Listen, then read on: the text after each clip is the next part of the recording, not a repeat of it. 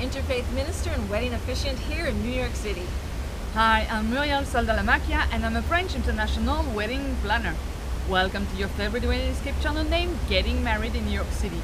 Today we are pleased to show you a place here, a gem in Central Park. It is Conservatory Garden. And Mary Rose, can you share about its location?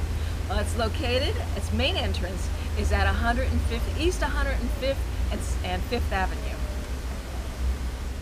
And what is the spirit of this place? Well, the Conservatory Gardens is 6 acres and features 3 distinct gardens.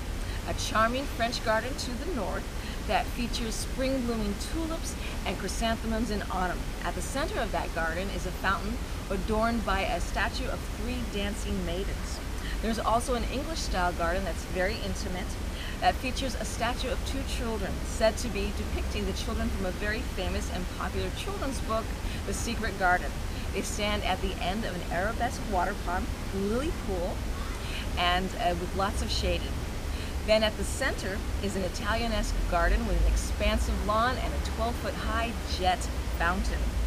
On either side of that lawn are allées of crabapple trees that bloom in the spring pink and white. Just west of the fountain is a wisteria pergola where you can find shade, shelter, and lots of beautiful benches where you can relax. Well, it's very difficult to have this video short. There's just so much that's so beautiful here. Yes. And Mary Rose, can you share about its history?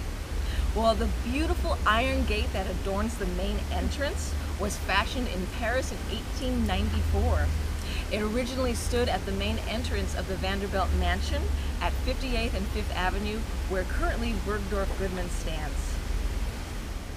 And how to make that place special for a wedding? Well, no matter where you stand in the garden, you're sure to get postcard picture-perfect photos. Yeah. Make your grand entrance at the main entrance and head south to the intimate ceremony, and then continue on through the wisteria pergola for an expansive panoramic view, and then stroll along the crab apple tree lined alley where you can lose all space and time.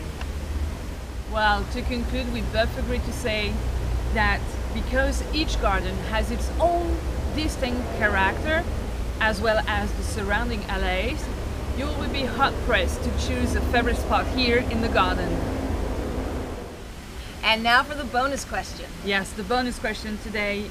According to Central Park Conservancy, when does wisteria typically bloom in Central Park?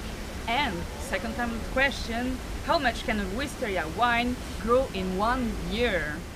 Let's meet up in one of the next video on Getting Married in New York City channel. And be sure to subscribe so that you can receive our bonus videos. See you soon, bye bye!